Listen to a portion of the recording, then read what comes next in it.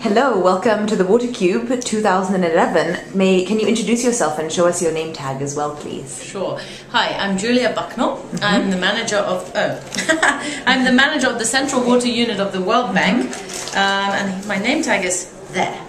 Wonderful. Thank you very much, Julia.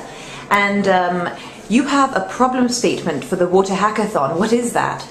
Okay, so one of the problems we have in water, about 70% of abstractions of water are used for irrigation. A lot of irrigation takes much more water out of the river or the lake than is actually used by the plants, and so many people say that's very inefficient.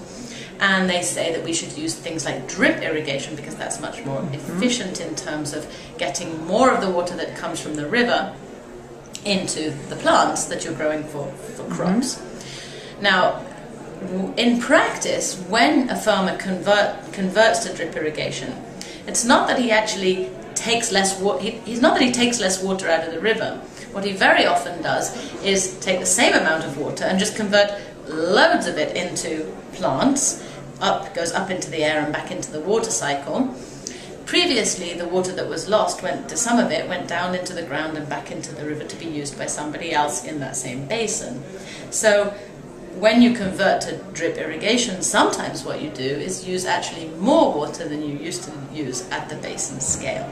Now, this is very controversial in the world because there's lots and lots of places that are saying, oh, I will be able to expand irrigation or give more water to my cities because I'll make my irrigation more efficient.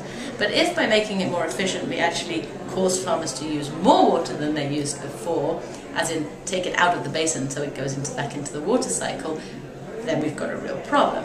And we have very few proper academic measured studies that really tell us what happens in practice.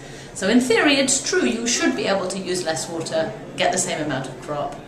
But in practice we don't really know what happens.